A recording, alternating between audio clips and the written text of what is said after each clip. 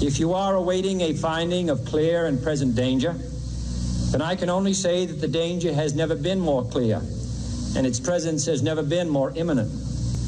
For we are opposed around the world by a monolithic and ruthless conspiracy that relies primarily on covert means for expanding its sphere of influence, on infiltration instead of invasion, on subversion instead of elections, on intimidation instead of free choice, on guerrillas by night instead of armies by day. It is a system which has conscripted vast human and material resources into the building of a tightly knit, highly efficient machine that combines military, diplomatic, intelligence, economic, scientific, and political operations. Its preparations are concealed, not published. Its mistakes are buried, not headlined. Its dissenters are silenced, not praised. No expenditure is questioned, no rumor is printed, no secret is revealed. It conducts the Cold War, in short, with a wartime discipline no democracy would ever hope or wish to match. I am not asking your newspapers to support an administration, but I am asking your help in the tremendous task of informing and alerting the American people. Truer words were never more fitting for what is going on in the political arena at this time, ladies and gentlemen. Holy Toledo. The big news tonight, the Twitter sphere, social media has blown up because there was a clarification made, and as soon as I saw it, I thought, for just a minute, Sidney Powell has never claimed to be Trump's attorney. She has never claimed to be on the Trump campaign's legal team. She has always said, at least my understanding was when she spoke, she said, we the people, the American people, we have a right to know. So the clarification was made tonight that Sidney Powell is acting on her own. She is not part of the Trump team. And I think maybe the conflict between Tucker Carlson and what's going on there in some of the media may have something to do with that. I don't know. And personally, I don't care because I don't think Sidney Powell is going to stop doing what she's doing. And conveniently, she was locked out of her Twitter account for 12 hours when the announcement was posted on Twitter. Thank you to General Michael Flynn for alerting everybody to what was going on. I'm going to get to the clips that I have on the election fraud. This is part 35. Welcome to Alladay Mobile Media. Of course, today is the day John F. Kennedy was executed in Dallas, Texas, and the formal announcement of his death was made November 23rd, 1963. But today was the day he was shot, executed in Dallas, Texas, in the motorcade. Conspiracy theories abound on that, and I'm not even going to touch on that. I'm just going to play a couple of his speeches. I'll close out with one. But what he said there in the beginning that I opened with, that speech was given 2 weeks before he was executed. So I will leave it at that. I will leave it here, and I will get to the clips, and then we'll talk just a little bit more about the voter hoax, the voter fraud, the voter whatever you want to call it. Governors need to be able to get funding when they need to bring their National Guard into play. And National Guards are going to have to play this. It costs a lot of money. And governors need that paid for. We talked a lot about with the governors about what the immediate needs are. We're going to employ the Defense Reconstructed Act to be able to go out there and dictate companies build and do following things. We need much more testing. We need much more masking. We need gloves. I asked them each to go, and I asked the National Governors Association through the Governor Cuomo and the ones on the line to let us know what their shortages are, what they anticipate. Dobie from Texas. How can we stop or slow down the city/county political corruption? Here's the story. The more power is concentrated in hands of people, the more corruption you will have.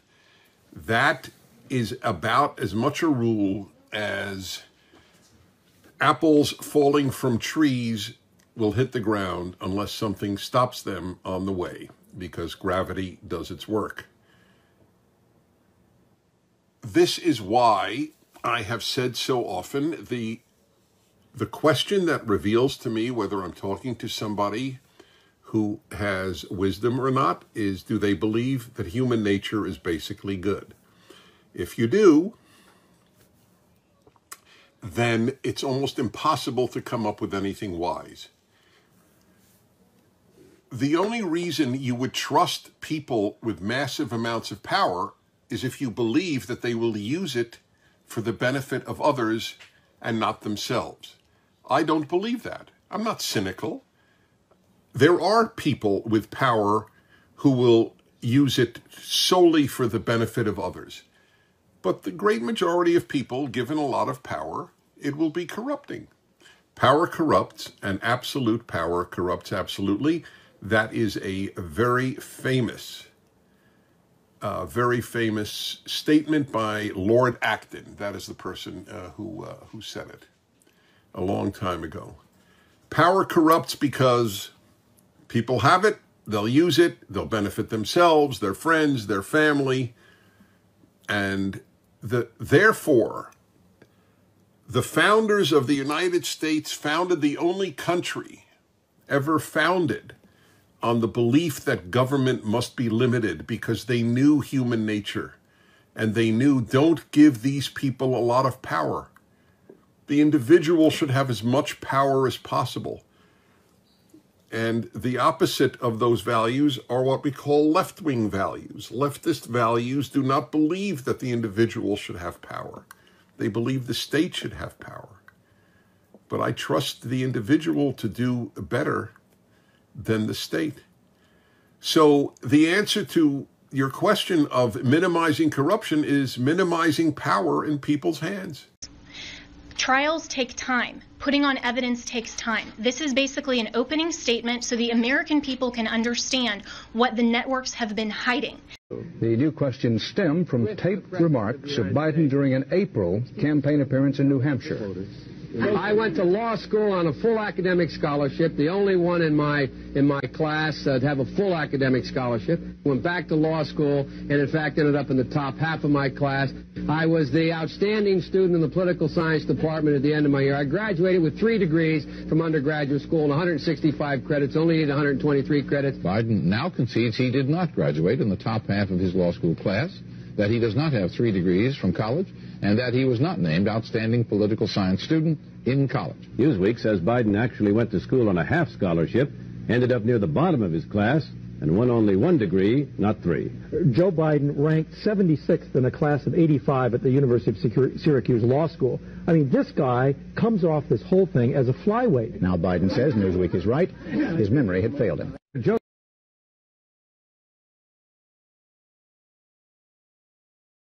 My first trip to China as a young man, meeting with Deng Xiaoping in 1979, in April of 79.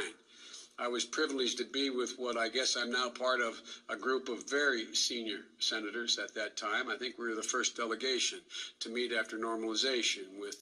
As a young member of the Foreign Relations Committee, I wrote and I said, and I believe then what I believe now, that a rising China is a positive development, not only for China, but for America and the world. Well, last night, in a segment about voter fraud and investigations into it, we told you about Sidney Powell, the former federal prosecutor, and her claim that roughly 7 million votes were secretly changed on election night by rigged vote-counting software. Well, in the last 24 hours since we did that, we've heard from a lot of people about that segment, including people in the White House and people close to the president. Like us, they have concluded that this election was not fair. Like us, they are willing to believe any explanation for what happened. Like us, they have not seen a single piece of evidence showing that software changed votes. Doesn't mean it didn't happen. It might have happened. It means they haven't seen any evidence that it happened. And by they, we are including other members of Donald Trump's own legal team. They have not seen Powell's evidence either. No testimony from employees inside the software companies, no damning internal documents, no copies of the software itself. So that's where we are. Sidney Powell came on Fox this morning and suggested we may not have to wait much longer. I fully expect, she says, that we will be able to prove all of it in a court within the next 2 weeks. Well, as far as we're concerned, that is great news. If Sidney Powell can prove that technology companies switched millions of votes and stole a presidential election, she will have almost single-handedly uncovered the greatest crime in the history of this country, and no one will be more grateful for that than us. From the American people, because if we let them do it again, if we let them do it now, they'll do it 4 years from now. They'll do it again and again and again. We will lose our country. We will lose our democracy. But what they do not realize is that we are here and we will stand up and fight. Every single one of you. We are in this for the long haul. We are not going to roll over and allow our country to be taken away from us. We're not going to allow our country to be stolen away from us. What they thought is they thought we didn't exist. But if you look around, you see the person next to you, and I see the people all the way back there today. Guess what, guys? We do indeed exist. We exist. We exist. Donald Trump didn't need dead people voting for him because he had every single one of you. Every single one of you. This election, the stakes cannot be overstated. We are in a battle for our country's foundational values. We are again at that point that Reagan once talked about it. We are in a time of choosing, where we must decide what type of nation we will be. Will we be a nation of lawlessness and open borders, or will we be a nation of law and order, a nation where the American people are put first, where we are still able to say, God bless America? That is the country I want to live in. That is the country that I love. That is the country that I adore. And that is the country that we are out here today to fight for, to protect, and to defend. And we will win. We will win. They think they've got us going. They think they've got us down. But what they have underestimated in this fight is the heart and dedication and the love for our country we have. America is the greatest nation in the world, but it is made great by the continued activism, the continued work and perseverance of patriots like yourself. And what they realize that we are not taking any off days. The fight is just beginning, and we are in the game for the long haul. We will make America great again. We will keep America great. And Donald Trump will be the president of these United States for 4 more years. Thank you. Lobbyists aren't bad people. Special interest groups are not bad people. But guess what? They're corrosive. People who accept the money from them aren't bad people, but it's human nature. You go out, Lynn, and bundle $250,000 for me, all legal, and then you call me after I'm elected and say, Joe, I'd like to come and talk to you about something. You didn't buy me, but it's human nature. You helped me. I'm going to say, sure, Lynn, come on in. Just like, by the way, if I turn around and I'm elected President of the United States of America, and you call me and say, Joe, I want to come and see you, I'm going to see you. You helped me.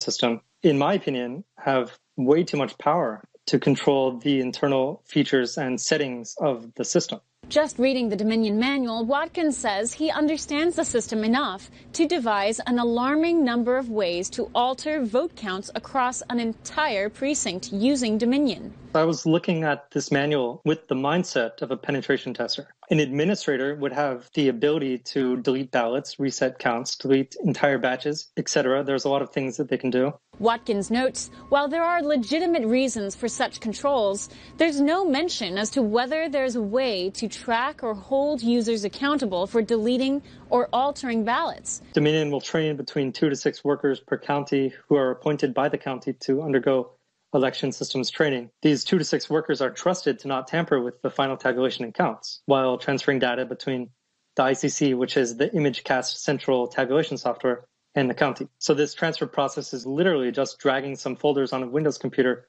onto a flash drive, then physically handling handing the flash drive to the county. What I want to know is, during this handoff, are these people being watched by auditors or to make sure this flash drive isn't switched out for something else? Are these folders being dragged correctly onto the flash drive? Has the data been altered before or after it's been handed off?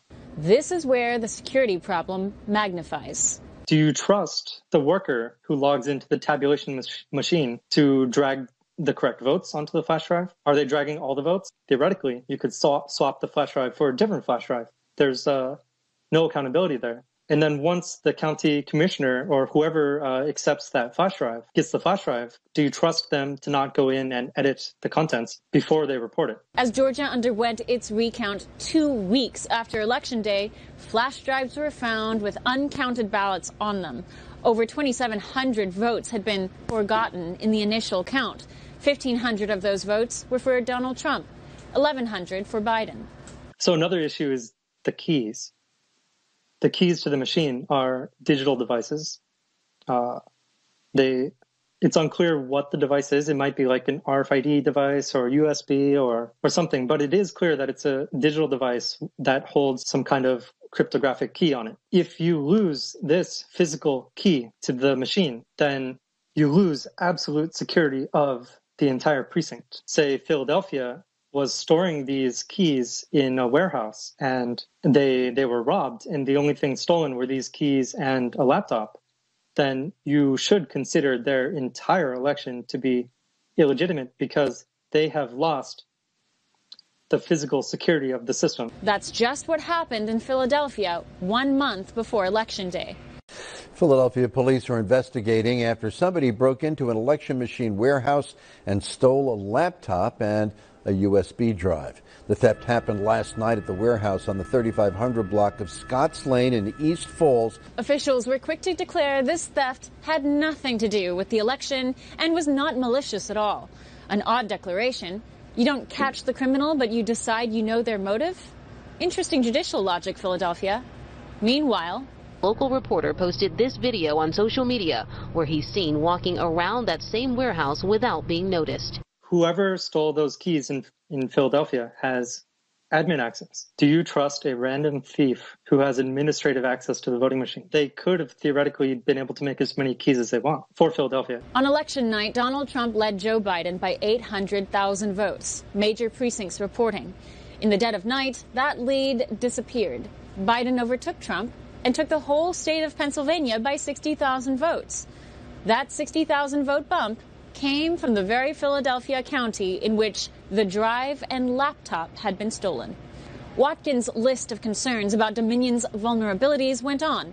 Watkins found it strange that algorithms for ballots with just one candidate on it, called an undervote, were so complicated. And it is unclear what happens to these ballots. The computer may or may not throw out your vote. Another concern, right after the 2018 midterms, Pennsylvania made a custom request. They requested Dominion change the system to read a straight Republican or straight Democrat ballot, but oddly, read an individual candidate separately from the rest of the straight ticket choices below. I looked at the font they're using, and it's part of the Arial family of fonts, ARIAL, which is a sans serif font. And with this font family, a capital I and a lowercase l are nearly indistinguishable on a piece of paper. The person who designs the ballot and the race could theoretically put Donald Trump in the Republican Party, not the Republican Party. And that would be a capital I instead of the L. And then everybody else on the Republican Party would just be in the normal Republican Party. In that situation, if you vote just straight party for the Republicans, then Trump would not get a vote. And there are I've been hearing a lot of issues of Trump performing poorly in heavily Republican areas. Next, Watkins says the machines are not supposed to connect to the internet, but there don't seem to be physical safeguards against connecting to internet through the store-bought laptops. If even one of these computers was connected to the internet, like if one election worker said, I'm going to look at TikTok videos for the next hour for my break, then the entire precinct is compromised. But even these concerns were minor compared to what Watkins shared with us next. Dominion's algorithm for handling an anomaly, that is, a stray mark or bleed through from a Sharpie pen. So this is the big one that I'm most concerned about. If the scanning system detects any anomaly on your ballot, then you are not counted. What Watkins reveals next explains one of the strangest mysteries of the 2020 election. We'll be right back.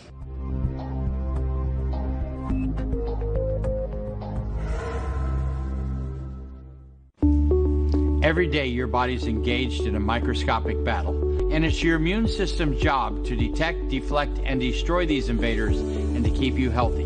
One daily dose of Texas Superfood is loaded with the vitamins and minerals and nutrients from 55 raw fruits and vegetables. So your best defense these days is a healthy immune system, and Texas Superfood can help you get it. So if you can't, won't, or don't eat all your fruits and vegetables every day, Texas Superfood is made for you. Dogs in America are experiencing a health crisis, and the cause may be one specific thing in their diet. It's in hundreds of dog foods, and you may have already noticed warning signs like digestive problems, itching, bad breath, and odors, but the long-term impact can be far worse. Fortunately, world-famous veterinarian Gary Richter has a new trick to improve your dog's food at home without switching brands. To learn how to help your dog live a long, healthy life, just visit checkyourdogfood.com. That's checkyourdogfood.com. Here's an important message from the Diabetes Solution Center. Diabetics understand all too well the pain of pricking your fingers. But now, by wearing a small remote device called a continuous glucose monitor, or CGM, you can immediately reduce your pain. It's easy to use and helps you make more accurate diabetes treatment decisions. If you are testing your blood sugar 4 or more times daily, injecting insulin 3 or more times daily, or using an insulin pump, call the Diabetes Solution Center right now to learn about this groundbreaking new CGM technology. And if you have Medicare, you can get a new CGM at little to no out-of-pocket cost. Shipping is free, and we'll even bill your insurance company for you. If you are testing your blood sugar 4 or more times daily, injecting insulin 3 or more times daily, or using an insulin pump, call the Diabetes Solution Center right now to learn how you can get your own continuous glucose monitor, or CGM, at little to no out-of-pocket cost.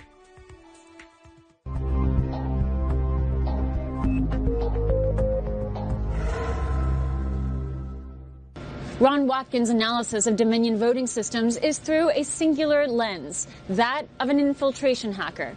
Through that lens, the machines are disastrously vulnerable.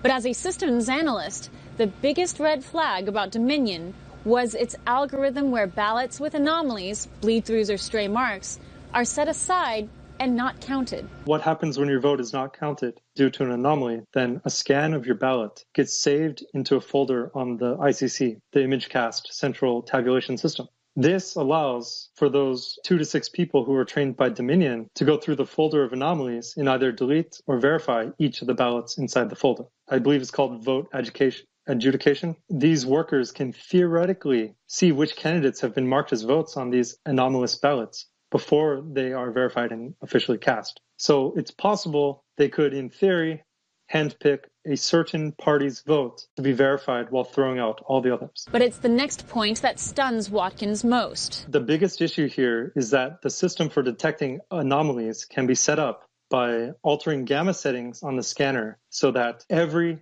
ballot has an anomaly. This, in effect, when a single county in Michigan switched votes from Trump to Biden, that was the difference between a Biden victory and a Trump victory.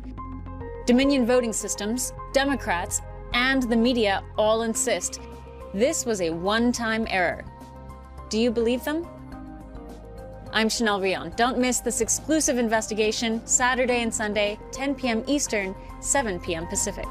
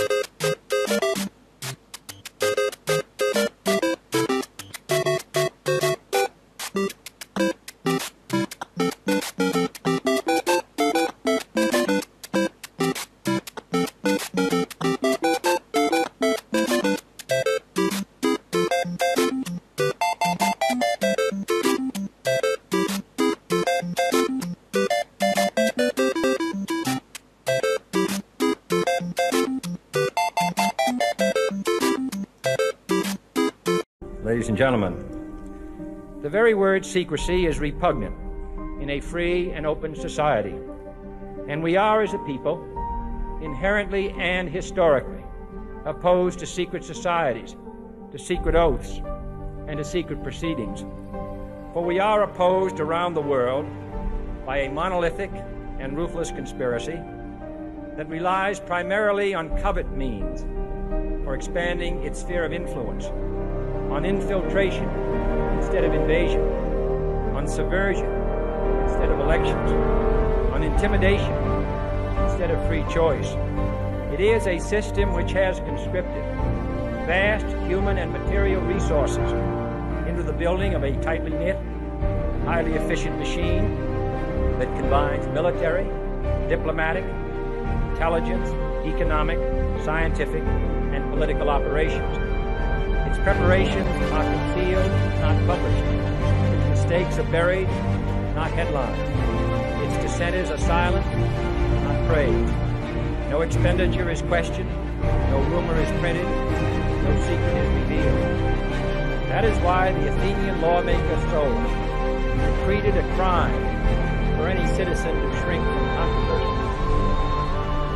But I am asking your help in the tremendous task of informing and alerting the American people, confident that with your help, man will be what he was born to be, free and independent. Remembering John F. Kennedy. In the interest of time, I've not added 5 more clips, so I will push them into part 36 of the ongoing voter fraud series, and we'll put them out tomorrow morning. I'm going to leave it at there for this evening, ladies and gentlemen. In closing, as always, from Alladay Mobile Media, it is a somber evening, remembering JFK. For Alladay Mobile Media, let's all have a great night. Let's all be safe out there, huh? One last question. John Q?